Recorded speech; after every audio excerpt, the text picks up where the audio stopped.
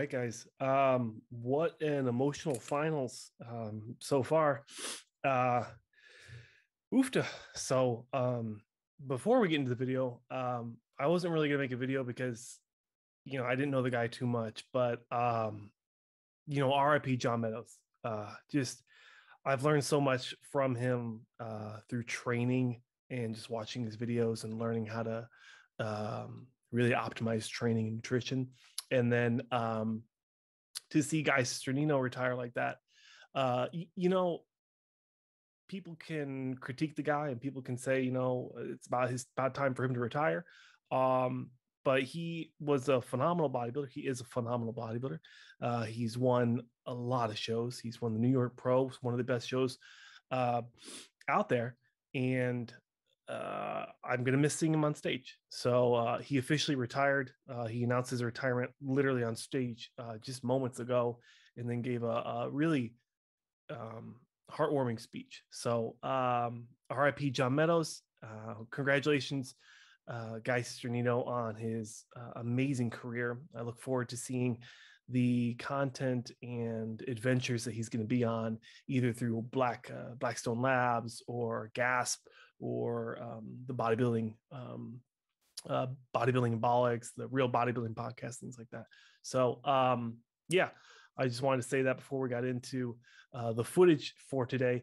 So we're looking at the finals for the 212 at this year's Texas Pro. They had it's kind of an interesting call out. They brought out the last 5 guys or 6 guys of that call out. And then in the middle, we have Ahmed Fazi, we have Charles Curtis and Guy Cisternino. We have Toto DeJean and the Rodriguez fellow, Carlos Rodriguez, all the way on the right.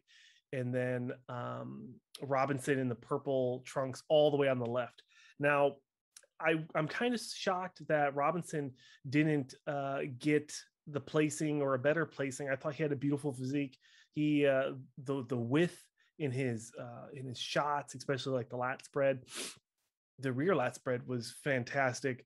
Ahmed Fazi, I thought he brought a really grainy condition, a great version of himself compared to some of the other shots, like in Romania. I know that he didn't come in best shape in 2020, so I was really happy to see an improved conditioning from him here. Guy Cisternino, I think a great swan song, potentially in that top 6 for his last show after not placing just a week ago at the Tampa Pro. So big improvements for Guy Cisternino. Big congratulations for him and his career.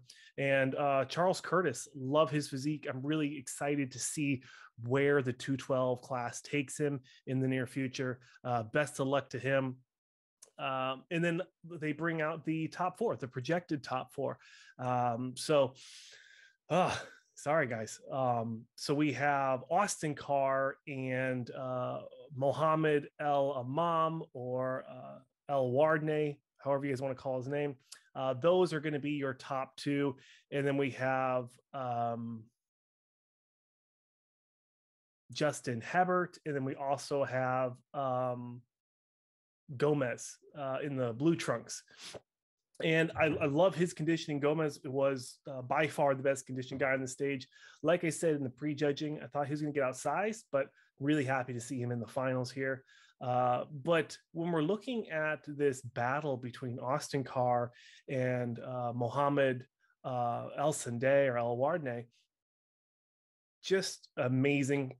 I think that it's really going to come down to what are they looking for, and then in what shots, especially like in this front lat spread. I feel like this is a pretty solid shot for Mohammed.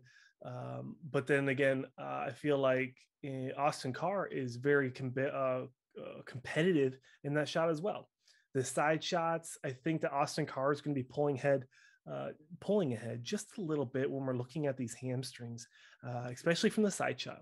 I think that he has just enough size to beat him out. And it's unfortunate because El Sandeh has been competing.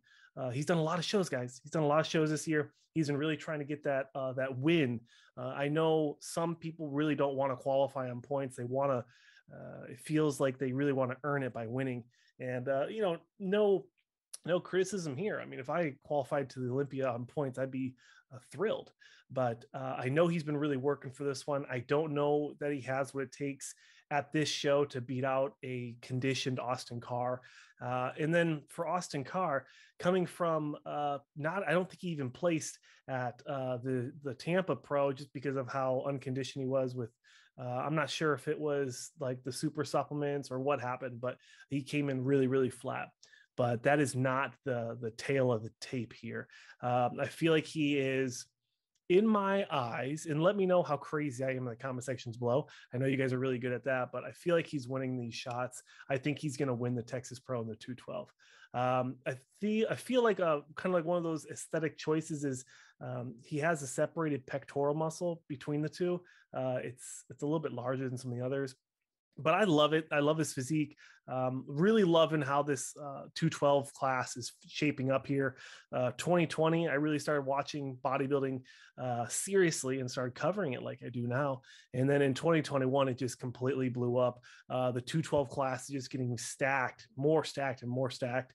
And that's, one of the reasons why Guy Cisternino decided to finally retire. So really impressed with the lineup at the Texas Pro here in the 212. Stay tuned for the Open as it's coming out just in a few seconds. So make sure you guys stay tuned. But let me know in the comment sections below how you guys are feeling about the 212 at the Texas Pro. Do you think Austin Carr has what it takes to win this show? Or do you think Mohamed El Sandeh or El Warne has what it takes to beat out Austin Carr and win the 2021 Texas Pro in the 212? But let me know in the comment sections below, guys. That'll do it for another episode on the Bodybuilding News Network. I am your host, Sanch. Make sure you guys check out peakperformancelabs.ca. They were gracious enough to sponsor this video. Use code SANCH10 at checkout. If you guys want to support this channel, you can always do that. Like, subscribe, comment below, and I'll see you guys in the Men's Open.